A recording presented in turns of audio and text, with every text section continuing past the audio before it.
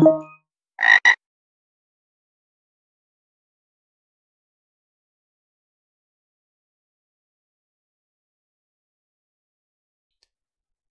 right, everybody, this is the No Sanity Challenge from picoCTF 2025.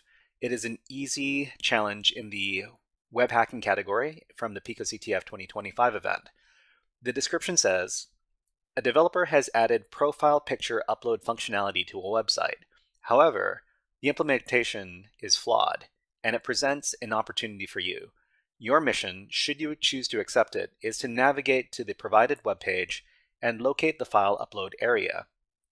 Your ultimate goal is to find the hidden flag located in the /root directory. Additional details will be available after launching your challenge instance. So what we need to do is we need to access this website, and we need to find some way to take advantage of the web application and read the flag in the root directory.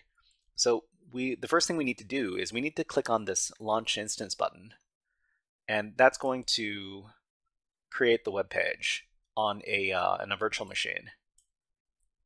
So after a few moments, you're going to see a new link over here. You can access the web application here. So we're going to right click and we're going to put this in a new tab. After that, we're going to navigate to this web page, and the web page is labeled No Sanity. Interesting. And this is what looks like some sort of file upload page. Let's talk about exactly what's going on this web app in the presentation here. So this is the No Sanity Challenge, and we're talking about file upload attacks. File upload attacks are a type of web app hack where malicious files can be uploaded to a web server and then accessed on the web app, executing the code within the uploaded malicious files. So we can upload a file and then access it on the web app, and then we're going to run whatever code is inside of that file. In order to perform a file upload attack, there are 3 conditions that must be met. Number 1, there must be a way to upload files to a web accessible location via the web app or another service. So this doesn't need to be a web app file upload. It could be using another service like FTP or SMB. The second thing is the upload location must be known to us. So even if we can upload something to the web app, unless we can actually find the location of the file, then we can't actually do this attack. And number 3, the app must be able to execute code. So certain types of applications are able to execute code. Most notoriously, apps that are programmed using the PHP language. So the first file condition is the file upload condition. The application lets us upload files, and a lot of apps only let you upload files of a certain type. So for example, you might only be able to upload text files, or you might only be able to upload picture files. In this case, there's no filter, and you can upload whatever type of file you want. So the second condition is the code execution condition. So file upload attacks will not work unless the web app executes codes and files. So PHP is a classic example, and web apps that host PHP files are a good indicator that an app is vulnerable to file upload attacks. So the last condition is the known upload location condition. And the last condition of the file upload attack is the ability to access the malicious file you upload to the application. This app explicitly lets us know where uploaded files are located in the app. So let's go ahead and put this all together and perform this attack. So the first thing we need to do, and I've got a little walkthrough over here.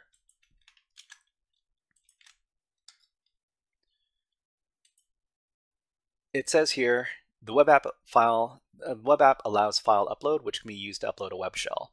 So what we're going to do is we're going to grab this code,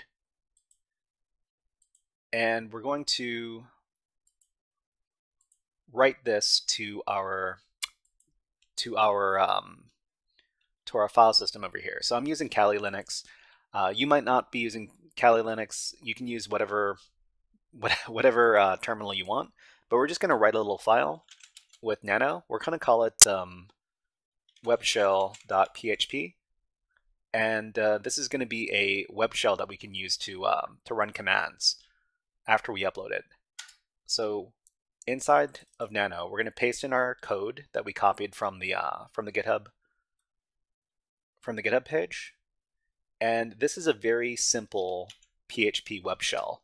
So a web shell is an endpoint on a web app where we can send a certain URL parameter in order to run a command on that web server. So it uses the PHP system function, which runs an OS command. And in this case, it's going to run whatever command we put after the CMD URL parameter, and we'll demonstrate this in just a little bit. So we just need to save out this file by doing Control-X, save modified buffer yes, press enter to confirm the file name. After we do that, we're going to go back to the web app over here, and we're going to browse for a file to upload. So this is located in the temp directory, so we're just going to go over to the temp directory, and we're going to navigate down, and we're going to see the webshell.php file in here. Click on it, click on open, and then click on upload profile.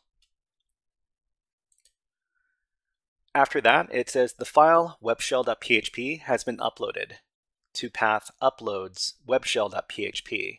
So we can copy this because this is the endpoint where we're going to find our PHP file that we uploaded. We copy that. Then in the address bar, we're going to paste in our endpoint here. So it now says number slash uploads slash webshell.php. When we access this this file here, it says cannot execute a blank command. That's fine because we need to supply our command to the web shell here. So at the end of the address, we're going to do question mark, and then after the question mark, we're going to type in cmd equals. So the command is going to be whatever is after the equal sign over here. For example, I can type in who am I, and this will issue the Linux who am I command. So we get the command back, and it says that we're the www data user. So we have from here we have command execution on the web server, but we have to remember what we're here to do. So in the challenge, it says the ultimate goal is to find the hidden flag located in the root directory. So root directory over here. What we're going to do is we're going to go back to the application, and we're going to give a different command. So instead of the who am I command, we're going to take a look inside the root directory. So ls space / root. So we see that we don't get a response. This is probably because we're not allowed to read the root directory with the ls command. So how do we figure out what we can do on the server? So this is a bit unusual for a web app challenge, but what we're going to do is we're going to give the sudo -l command to figure out if our user, the www data user, can run sudo commands. So it says www data on challenge, we can run the following commands on challenge. So this is the name of the server, and it says all, no password, all. So we can actually run sudo commands on the server as the www data user. So this is this is very unusual. Normally, this www data user shouldn't be able to run sudo commands, but for this challenge we can. So what we're going to do is we're going to read the flag in the root directory. But first of all, we should see if this actually works. And we can test this by giving this command. So it's sudo ls /root. And we see that inside the root directory, we were able to read it using the sudo command, and there's a flag.txt file in here. So the last thing we need to do to read the file is to sudo cat/root/flag.txt. So after we do that, we were able to read the file by using the web shell that we uploaded here. So picoCTF, what can you do with PHP? We can do a lot. So we can go ahead and copy this flag. And then we can go over to the picoCTF challenge page. And then at the bottom here, we're going to paste in our flag and submit the flag. And we've finished the challenge. Okay, everybody, this was a guided walkthrough for the No Sanity Challenge from the picoCTF 2025 event. If you enjoyed this guided walkthrough, please click on the like and subscribe buttons on the video and leave a comment underneath the video. But until next time, HackerFrogs out!